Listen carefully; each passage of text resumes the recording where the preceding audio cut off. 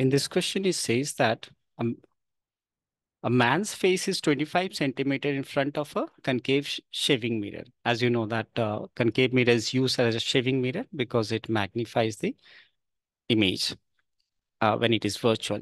And the image so formed is 1.5 times the size of the face. So if we try to visualize the diagram, let's say if I make one concave mirror, so let's this be a concave mirror. And I'm going to draw its principal axis. This with the principal axis. And as you can see that the image formed is 1.5 times the size of the face, right? And since it is used as a shaving mirror, definitely the image must be erect here. So here the image is 1.5 times the size of the object.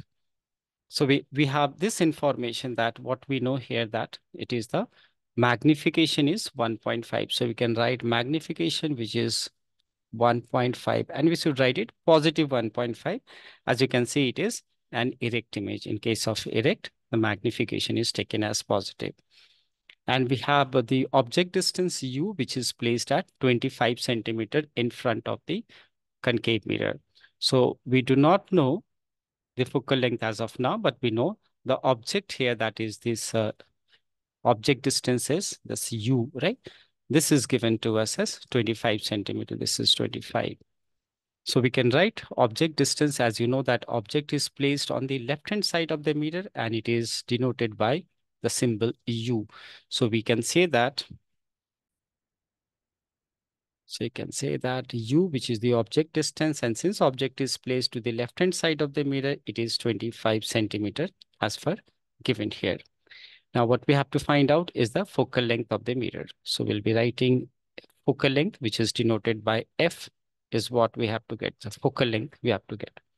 Now we have two relations here. One is the mirror formula, another for the magnification. Clearly, we can see that in order to get f, we need u and v. We see that we have u, but we do not have this v here. So we'll be using this relation, that is magnification is equal to minus v over u. If we use this relation, that will give us the value of v. And once we get the v, we will plug in on this mirror formula to get the value of f here. Now we are going to use the second relation here. So I'll be writing m is equal to minus v over u. Now we have magnification as 1.5 positive. So I wrote 1.5 minus v over u. As you can see, u is minus 25. So I'll be replacing this u along with the sign. It is minus 25. We see here that minus and minus get cancelled.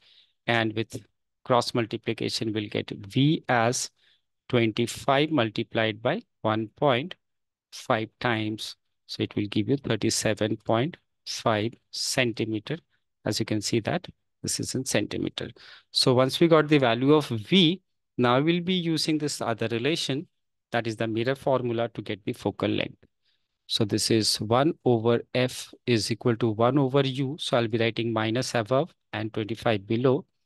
And this is positive here. So that is positive 1 over 37.5.